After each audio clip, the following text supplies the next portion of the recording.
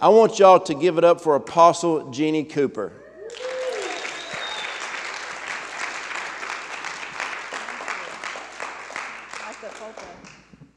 Thank you, thank you. We are honored, honored, honored to be here. This is, you guys, this place, this feeling, this atmosphere is not everywhere. Let's pray. Let's just pray really quick. Heavenly Father, thank you. Thank you, Lord, for the fire. Thank you for the river. Thank you for the wind of the Spirit. Thank you, Lord, for what's blowing through this place. God, I praise you today. I pray, Father, for every one of our minds to be clear. I pray, Father, for our hearts to be plowed and ready for the word of God, Father. We break up fallow ground today in the name of Jesus. God, let us be different. Let us just be different. I just pray, Father, for everyone in this place to have visions when they leave this place of doing great things for the kingdom of God. In Jesus' mighty name. Amen. Amen. Those of you that does not know us, we live in a little town. We call it Tank Town because it's full of oil. Doug prays over the oil because the oil goes all over the United States. And we started in ministry back in 2009. And I'm just telling you a little bit about us before I tell you what it is that the Lord's laid on my heart. The thing that happened to us was we wasn't raised in church, neither one of us. We started a church, got saved. God healed our marriage in the early 90s after filing for divorce, because God can fix anything. Yes, amen. We began attending church and attended church for several years, and I began to be hungry. I began to be hungrier for what we were serving up every week, and I began to be hungry and search out things. And one night I turned the television on, couldn't sleep, and it was like 2 o'clock in the morning, and the ramp was on. And I sat before the TV and bawled and laid on the floor like a baby. And that was in like 2001 or 2, something like that. I remember we was in leadership at our church. I taught adult Sunday school. Doug was on the board. We did our church thing. And I remember back in the VHS days, taping the ramp on VHS, and I took it and showed it to our pastor, and he was like,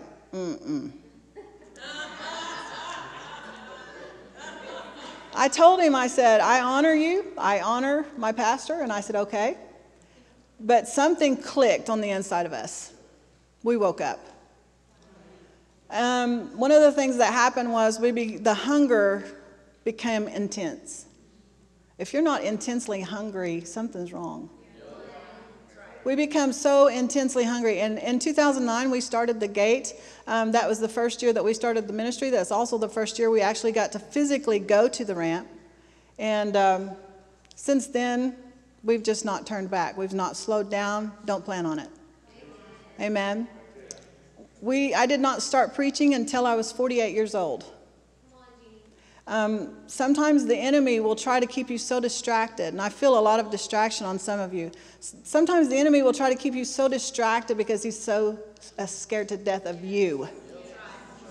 I began preaching at 48, and that's when we started the gate, and it's been a little over a year ago. Tried to pastor for about 6 years, very frustrated with being a pastor. I praise God for pastors, but I was not one. Loved people, wanted to serve God, wanted to serve the kingdom, but something was missing, and we shut down our ministry, completely shut it down. We thought we were done. And after 6 months of deep depression and just being attacked and just really not leaving my home, I put my Bible up, I quit. I was completely done. Out of the blue, I get a message, ping, Joe Dawson. I was like, what in the world? He said, what are you guys doing? I just started bawling and telling him all this stuff that was going on. And he said, let's talk. And I'm going to tell you, when God heals things, he heals it good. Amen. Let me tell you, there's something on the inside of you that somebody needs. And the enemy will try to get you to a place to where you don't believe that there's anything that you could do that could help anybody else. And I want to tell you today, this is the word that the Lord gave me for Roar Church, Texarkana, is something I've never heard the Lord say before. As soon as Apostle Joe asked me, I began to just seek after something. I'm like, okay, God, this is an opportunity that I really want to sow into this place. I really want to deposit something there. And the Lord just dumped this exactly in my lap, just like, wow. I've never heard a word from the Lord like this before. So I'm excited. I'm excited for you guys. I'm excited for Texarkana. I'm excited for this region. Amen. The Lord is giving Roar Church permission to release the fresh. This is exactly what I heard the Lord say. He said, I'm giving Roar Church permission to release the fresh wind of the Spirit.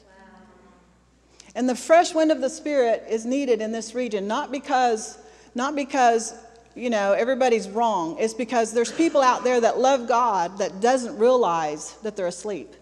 And they love God. They're trying to serve God. They're doing the best that they can. Pastors are out there working, laying on their face, praying for their flock, and they need a fresh wind of God. Amen. Roar Church, you're going to come in and you're going to bring the fresh wind of the Spirit of God, and it's not going to be just for you. It's going to be for this region. Amen. This is what I heard the Lord say. The Lord is giving Roar Church permission to release a fresh wind into the atmosphere of Texarkana. In John 3, I'm going to start in John 3. I don't have but a couple of scriptures or so, but sometimes I feel like that people, when they come and they listen what I'm saying. When you're awake, when you've been awakened, you can read anything out of the Word and it means something.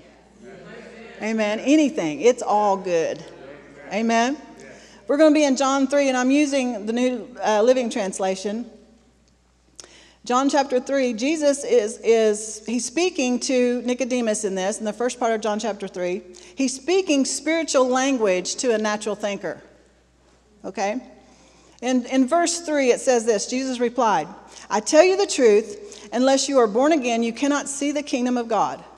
What do you mean, exclaimed Nicodemus. How can an old man go back into his mother's womb and be born again? Verse 5, Jesus replied, I assure you, no one can enter the kingdom of God without being born of water and the Spirit. My Passion Translation says this, spirit wind. We know that the word spirit means wind. Same word. Verse 6, it says, humans cannot reproduce only human life, but the Holy Spirit gives birth to the spiritual life. So don't be surprised when I say you must be born again. Verse 8, the wind blows wherever it wants. Just as you can hear the wind but can't tell where it comes from or where it is going, so you can't explain how people can be born of the Spirit. Verse 8 here, the wind or Spirit blows wherever it wants. Think about that. The wind or the Spirit blows wherever it wants. Nobody can stop it. No thinking pattern can stop it. No stronghold can stop. Amen? The word blows here also means breathe. To breathe. The Spirit breathes wherever it wants to. Amen?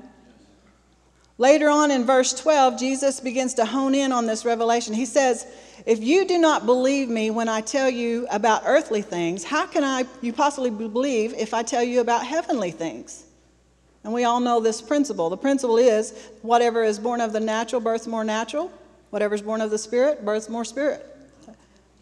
So now I want to go on further to another place in John chapter 20. And I'm going to stay in the New Living, verse 21 and 22. And Jesus said, peace be with you. As the Father has sent me, so I am sending you. Then he breathed on them and said, receive ye the Holy Ghost. Amen. The Greek word breathed here is the same word breathed in Genesis 2:7, where God breathed into the nostrils of Adam. Okay? There's a connection here, y'all, because that breath, that breathing of the Spirit, that breathing wind, in Acts 2, when he breathed, it was for power. But in John 20, he breathed for life. It is the breath of life. That's what Roar Church is exhaling into into Texarkana. It's the breath of life. Amen? The Passion Translation says it this way: the mighty wind in Acts 2, like I said, is for power.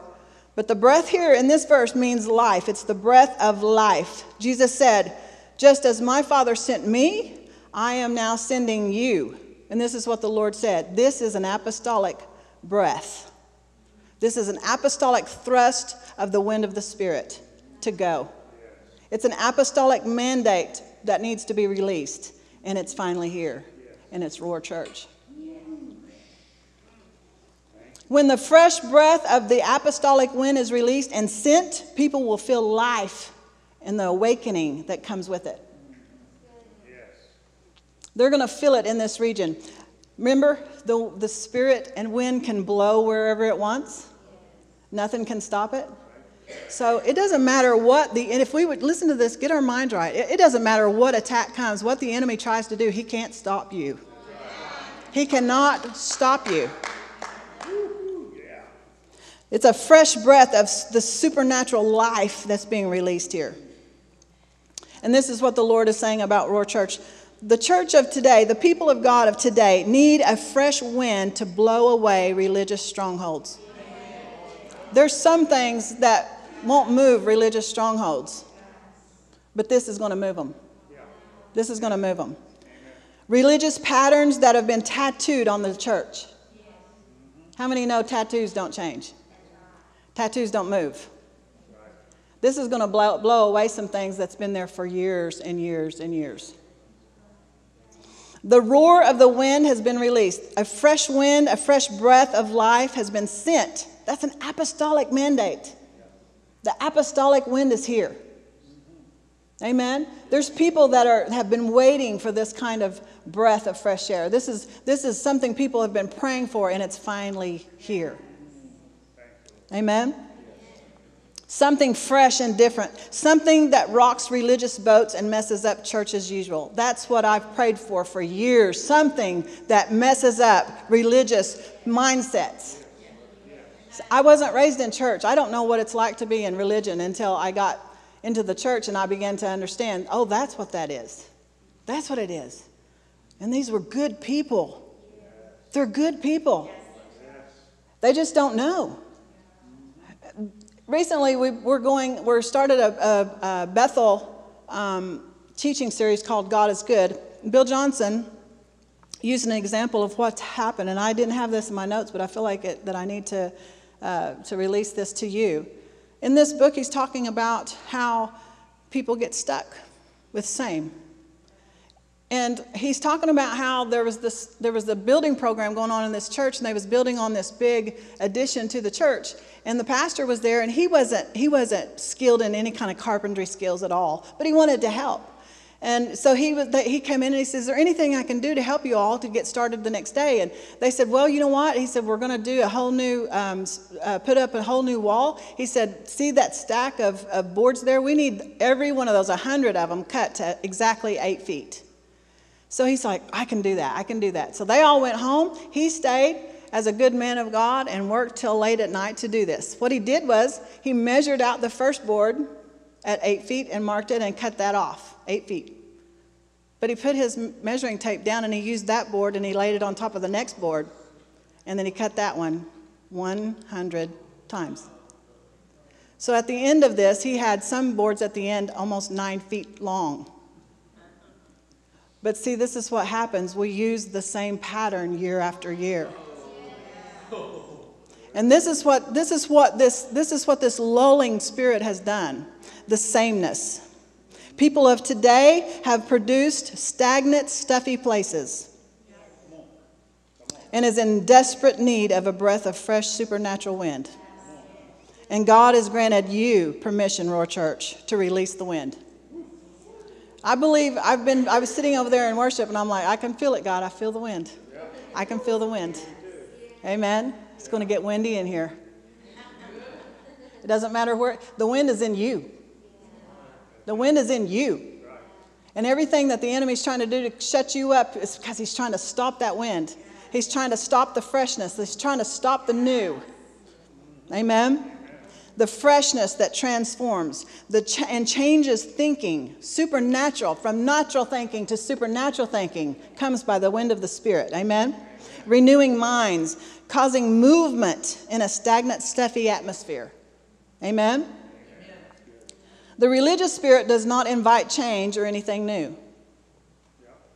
A renewed mind grants permission for that next level of new. We're always searching for the new revelation, the new side of God that we haven't seen yesterday. We're always going after something new. There's always movement because air is meant to move. Amen? A renewed mind is not stuck. It invites movement. People become comfortable in these environments that never change. This is where we was when we got connected with the ramp. We got comfortable in an environment that never changed. They're comforted by knowing they can depend on it to always be that way. It's always that way. Therefore, in their comfort, they fall asleep. They shut down the possibility of transformation. It closes off the opportunity for anything new. Because it takes no imagination, no dreaming, no prayer for repetition to happen. It's just an automatic autopilot. Amen? This also, what happens is this produces a magnet and it causes more people to come in and be lulled to sleep. Natural attracts more natural. Amen? Maybe their own life is so crazy that they look for unchanging environments. Maybe that feels the best to them. But I'm going to tell you, this is changing. This is changing. Amen? In these environments, there's no pushing for movement. They can relax in their conformity. There's no new wind of the Spirit to move the leaves of lethargy. Everything just stays. Amen? So what happens is same seems right. We begin to recognize it as that's the way it's supposed to be. We lay the board every week on the same thing. Amen? Repeat gets reproduced over and over. People breathe in the same over and over every week. Breathe in the same environment, the same thing that they said last week, they breathe it back in the next week. However, this is what the Lord said about Roar Church. There is coming a remnant of people that are tired of saying. Tired of the dreamless world that stagnates itself with no new thoughts. These are the ones that invite transformation. Interceding for it even. Have you ever laid on your face and just asked God, I want more. I need more. I love that when Amanda did that because that's what this is about. It's wanting more. You have to get sick of saying. You have to get sick of being asleep. You have to get sick. There's no time should you ever encounter God and not feel it.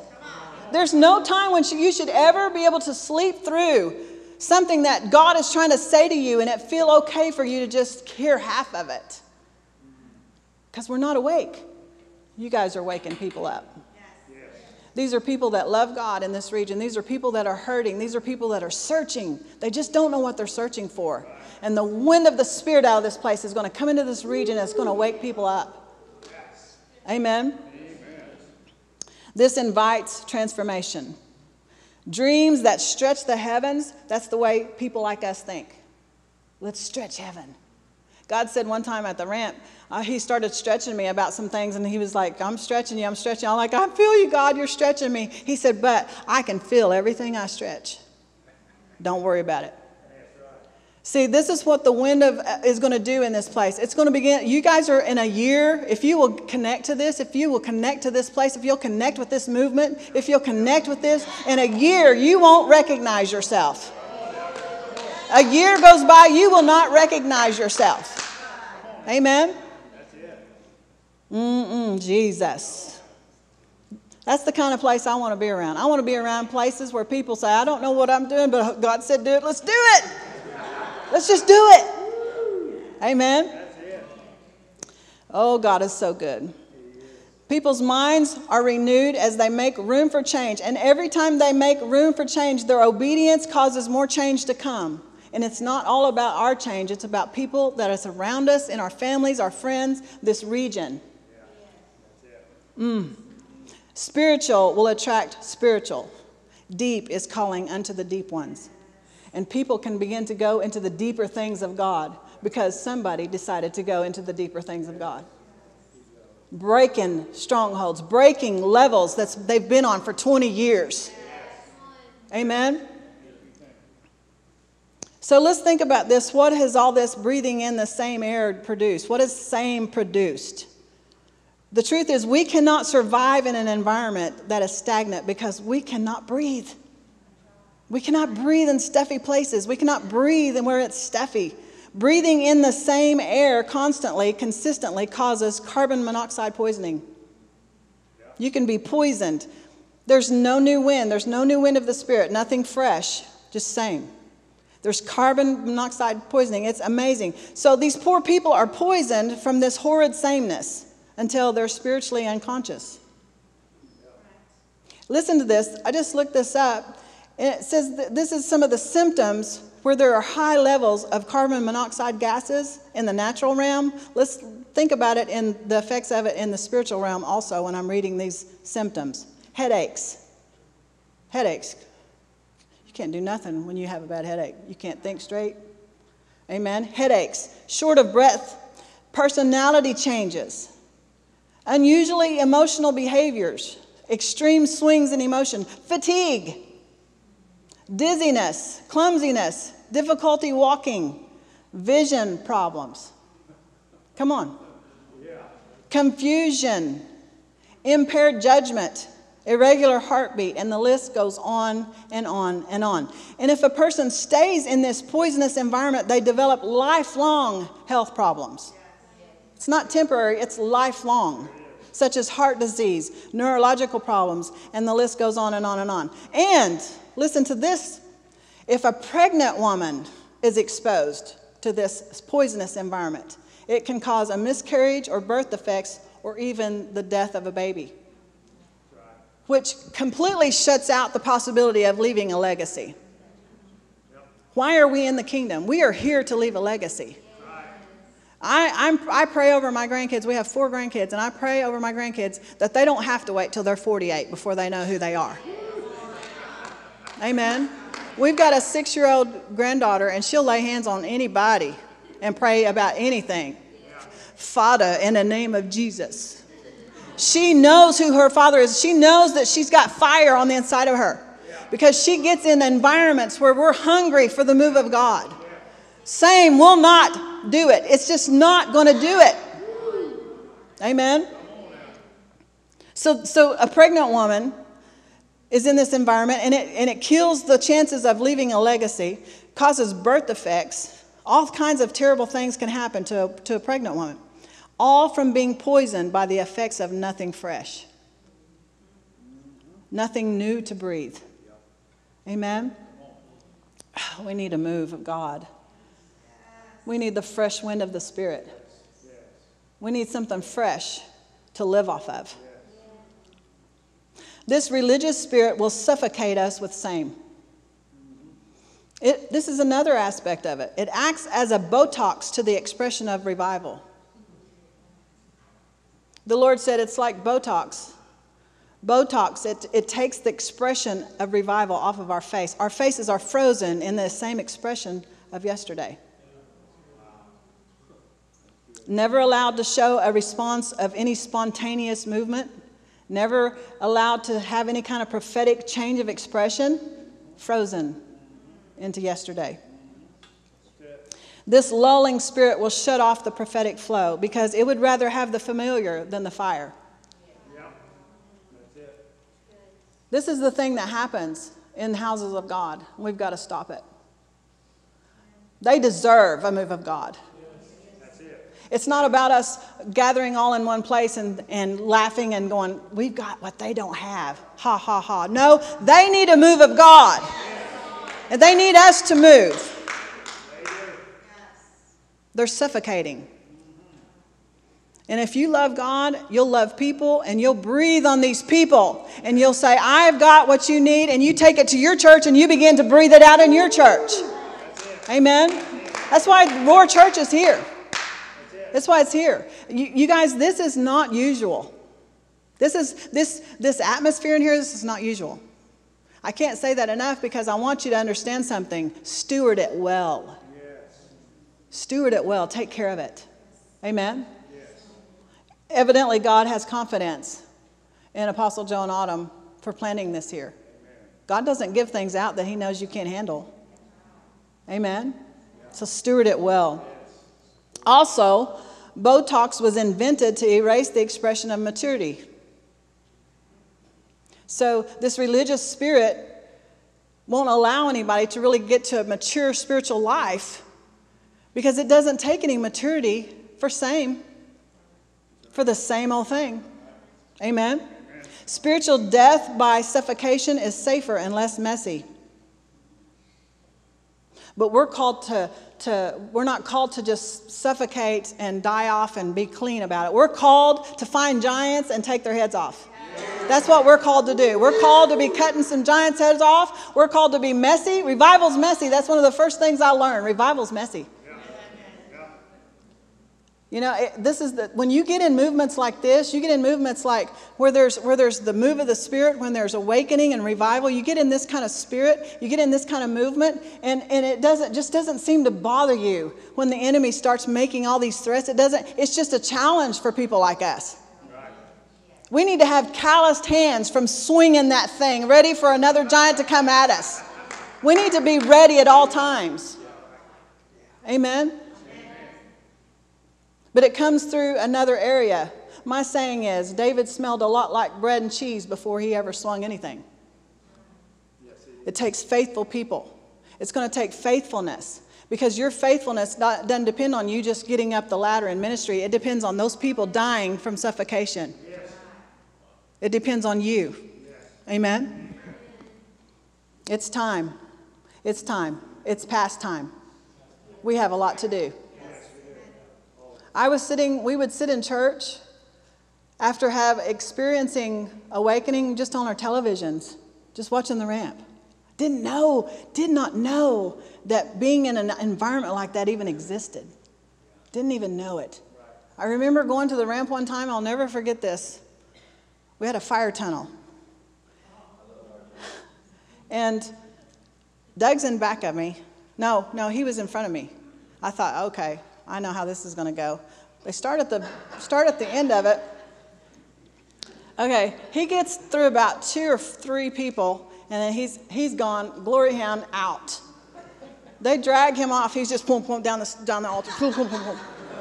They just drag him off and lay him over there. And so I'm like, okay, I don't want to do that. I got to get to the end. And so I'm going through, and they're anointing me and praying for me. I get to the end of it, and I go and flop myself down in a chair. And there was these 2 little girls, about 15 and 16 years old, laying on the floor in front of me. And they were balled up in little fetal positions, and they were crying out. Both of them, all they could say was, I love you, Jesus. I love you, Jesus. And I could just see the freedom, the things that had just broken off of them through this fire tunnel. And I said, that's what I want to live for. That's what I want to live for. I want to live for places that burn. I want to create wind. I want to go wherever I go, that the wind of transformation follows me wherever I go. We can't afford people. We can't afford religious strongholds. We can't afford it. We can't afford it. People are suffocating. Don't you ever close your mouth when God releases something to you to say. Don't you ever keep your mouth closed. There's something on the inside of every one of you that somebody needs. The wind of the Spirit of God is in you. And the enemy's going to tell you all kinds of things. He still tells me things. You don't know what you're doing. What are you doing here? That's what I told Doug last night. How did I get here? Because the devil wants to stop you. He wants to absolutely shut you down. He wants to keep you in that comparing thing where you compare. I'm not that person. I don't talk like them. I don't look like them. I can't preach like them. I can't talk to people like they do. I can't do that. No, the devil is a liar. He is a liar. Bill Johnson said, when you agree with a lie, you're empowering the liar. We can't afford to listen to that stuff. We can't afford to agree with things that doesn't further the kingdom of God. Because there's something on the inside, even to the youngest one here. I can look at kids praying. I can look at kids worshiping, and it's the fresh wind. They don't have a religious bone in their body. They don't care what people think. They don't care. We have to get over ourselves, people. We got to get over ourselves. Do you know what worship is? Worship is just an extension of who you are at home. Worship is only good when you do it at home, and you get up here and you worship, whether you feel like it or not. Not because you deserve it, because He deserves it. And it causes, what it does is it causes a tornado of the wind of the Spirit. You can feel whenever worship starts, it's like, whew, here it comes. Here it comes. Jesus. Can we get uncomfortable long enough if it means other people can breathe? Because all this environment, what it is, it's all of us laying on our face, spending time in prayer. Not learning how to grow churches, spending time in prayer. Getting before the Father. Amen? It's time to take a deep breath and inhale. Miles Monroe said one time, this is what he said. He said, God is sitting in heaven, and when people are worshiping, he inhales the worship, and He exhales revelation. Some of us aren't getting anything because we're not worshiping. Some of us are stuck in religious patterns and we can't worship. That's going to be broken in the name of Jesus. I want to tell you, this is what I'm saying. This is what I teach at the gate. I teach your life, the consistent things that you do, the consistency of your fire, the consistency of your hunger for God, the consistency of you seeking after Him. That creates a path, and your kids will follow that path. Where are you taking them? Where are you leading them to? Amen? I'm believing for great, great things for my grandkids. I'm believing some crazy dreams for my grandkids. And I want to live a life that causes them to be hungry constantly for God. Amen? God has found a people that will release the fresh wind of the Spirit. Fresh revelation, fresh anointing is being released. People's not going to know where it comes from. They're not going to know where it's going. They're just going to feel it. That takes humility. It takes humility to release the wind of the Spirit and then step back and say, I don't know where that come from. We need to get over ourselves, people. We need to get over ourselves. You don't have to take credit for somebody falling out when you pray for them. You don't have to take credit when you get around somebody and they feel the fire of God. Just step back and let God burn them up. Don't try to take the credit. Just let them burn. That's one of the things that's really messed up the church today, is everybody wants to be noticed. But this is a wind that nobody's going to know where it's coming from and where it's going. They don't know where it's coming from. They didn't know what was that? What was that? I just walked in a room. What was that? It was somebody from Roar just went through there. That's it. Listen, this is what I'm going to ask you to do, some crazy thing. I'm going to ask you to think like you carry heaven on the inside of you, because you do. You pray for open heavens in here. The thing about being open, having an open heaven, is that's our resource. That's it. That's where we pull all this in from. It's our resource. And so whenever we walk into a place and we take the characteristics, some people, like she was saying, can't even think right about God. They can't think rightly about the Father. Bill Johnson was saying, he said, if you don't know God, he said, listen, just read through the Gospels, and every bit of the nature of Jesus is the nature of God. And Jesus went about doing good. This is the thing that's going to happen. People are going to start getting around you, and they're not going to understand, what is it about you? What is it? What is it? This is the thing about apostolic, too. They're not going to just say it about Apostle Joe and Autumn. They're going to say it about you.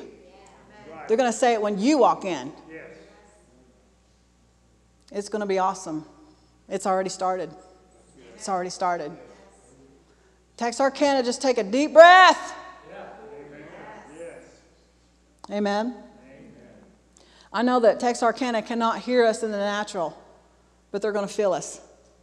Amen. They're going to feel what's going on in the Spirit. They're going to feel the fresh wind of the Spirit. They're going to feel it. And some of you may have to start by just laying on your face and asking God to show you. But this is what's cool about the apostolic. I always tell our people, I'm an apostle. If I send you, what am I going to be sending? It's not, I can't send you somewhere if you're just going to be the same as them and not have anything extra. You've got to get in your prayer closet and find out what it is God has for you. That's it. There it is. Don't wait for your leaders to do it all for you. That's it. Find you a place. Hide and hear. Hide and hear him. Amen.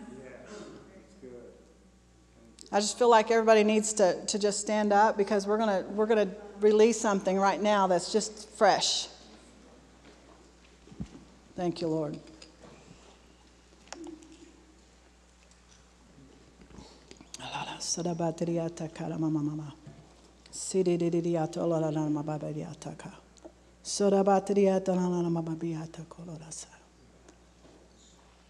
If you're tired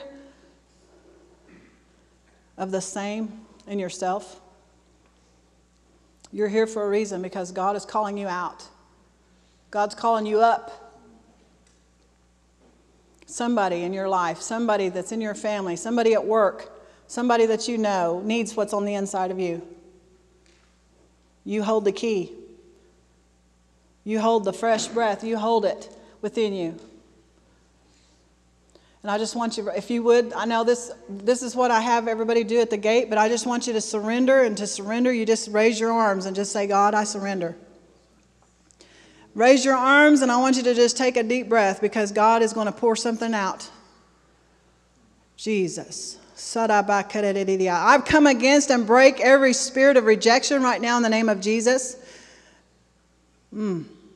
Every doubt, all the doubts right now go in Jesus' name. We just ignite hearts today, God. Blow in this place, Holy Ghost.